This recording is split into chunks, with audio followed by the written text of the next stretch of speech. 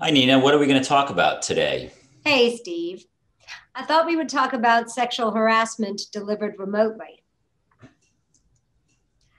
Some have speculated that now that we're not as often in the brick and mortar workplace, as more and more of the workforce is working remotely, that perhaps we would expect to see a similar decrease in incidents of sexual harassment. And that has not been my experience. The rationale for that belief is that maybe because the would-be predator and the victim and are not in the same workplace, that the sexual harassment cannot be delivered. But that is a misconception about what sexual harassment is about or the different forms it can take. There is the textbook, physical touching sexual harassment.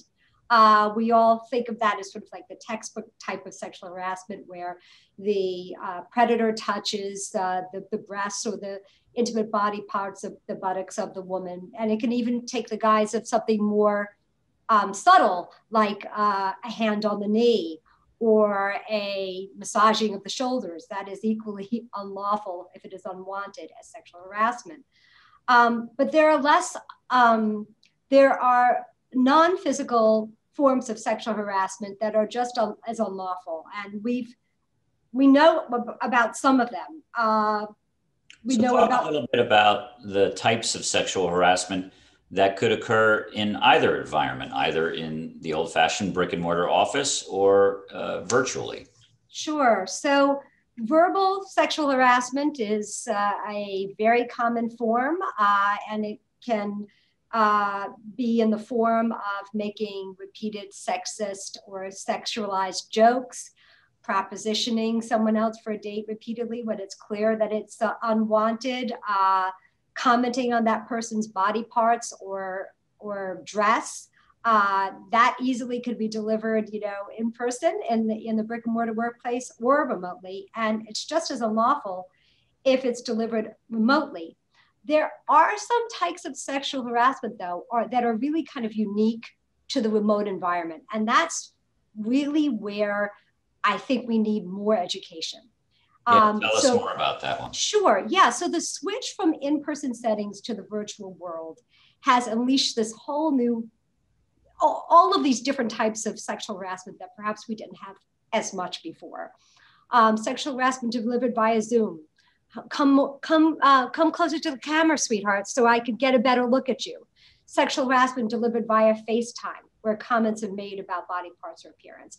Sexual harassment delivered via text or on a social media platform. All of those are much more common in the virtual environment, and again, just as unlawful. Yeah, and talk So about the blurring of the lines between, where does the workplace start and end in the virtual world? Sure. So I think this is where it gets tricky because the less educated we are about the fact that there are different ways that sexual harassment can be delivered, other than the ones where we commonly think of, the greater the danger that the would-be perpetrator of the conduct and the person receiving the conduct are not going to recognize it as unlawful. This form of sexual harassment can be very subtle and difficult to detect. And I think it's because when an employee dons their work clothes to begin their workday, right? It sends a message to them, both to the predator, would-be predator, and to the target. I'm going to work. And their conduct generally is governed accordingly. You're in the workplace. When people are working remotely, they are working at all hours of the day and night.